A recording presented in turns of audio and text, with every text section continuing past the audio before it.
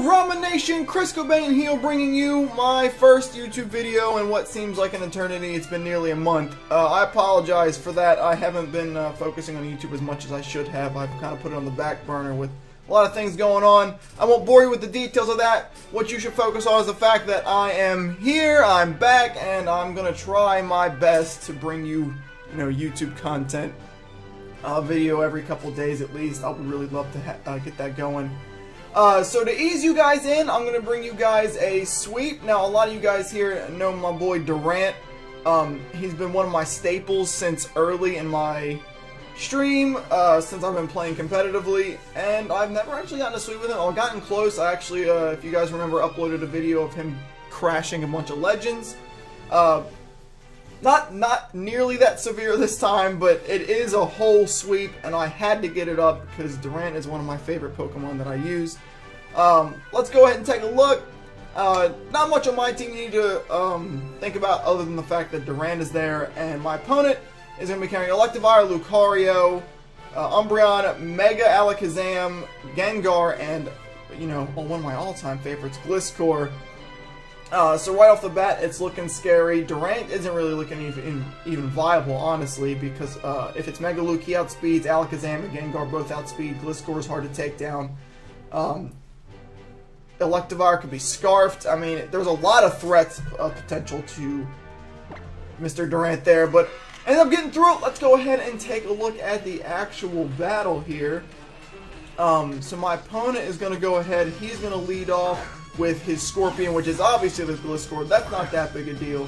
I'm going to leave with Fireworks. Fireworks obviously can U-turn out anything, but I'm not going to here because I was predicting him to go for the Protect. And I bring in Durant right off the bat.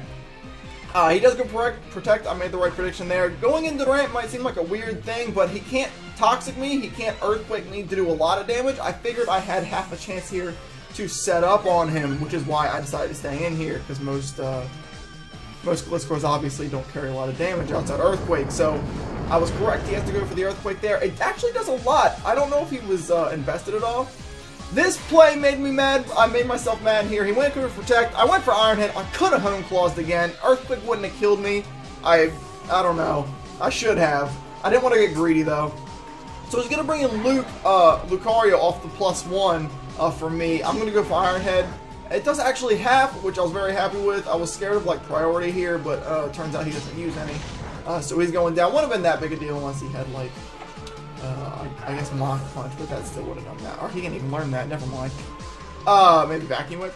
So he's gonna bring in Scorpion again here. I go for another Iron Hand right off the bat just to do it. I didn't think he'd Protect. He goes for another Earthquake right now, and this is where the biggest prediction came in. I will almost decide to get greedy and go for Home Claws again. I debated against it because I was like, you know what, even if he protects after another Poison Heal, I think I can kill him. So I went for it, and he did not Protect again. I would have been dead to Earthquake there, so I made the right play there. I was happy with myself that time. Brings an Umbreon here.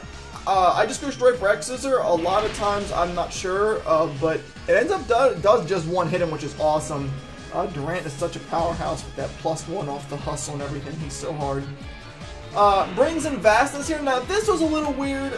He's not sashed, and I outsped. Now, obviously, that's not normally the case. Could have been a modest set. Typically, most Gengars are timid, so I don't know there, but I'll take it either way, obviously. So, gonna bring in Tesla here.